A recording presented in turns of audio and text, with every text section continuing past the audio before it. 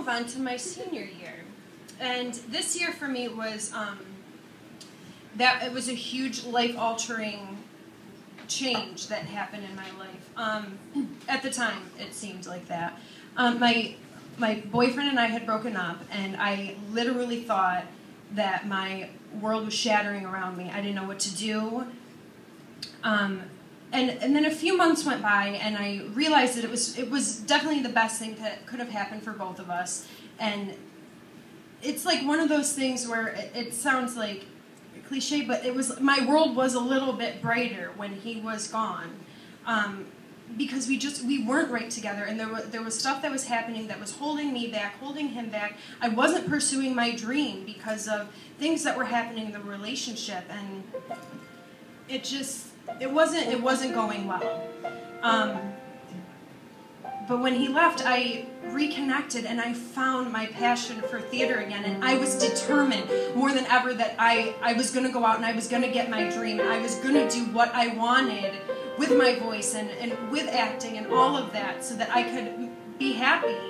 And that was the best decision I ever made. I met my voice lesson teacher that year, Amy Beth Williams, and she literally changed my life. Those voice lessons, because I was going through such a terrible time, every time I was with her, we'd joke around, we'd share stories, and that is what helped me bring back my passion for theater. And without her and without what happened between my boyfriend and I would not be right here. I can tell you that right now. I would not be right here.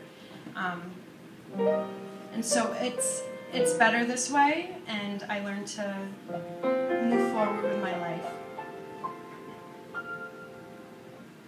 I'll be seeing you in all the old familiar places that this heart of mine embraces all day through.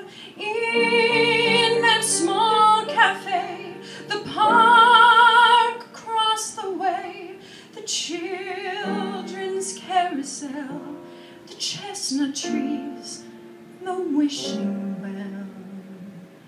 I'll be seeing you in every lovely summer's day, in everything that's light and gay. I'll always think of you that way. I'll find you in the morning sun, and when the night is new, I'll be looking at the moon.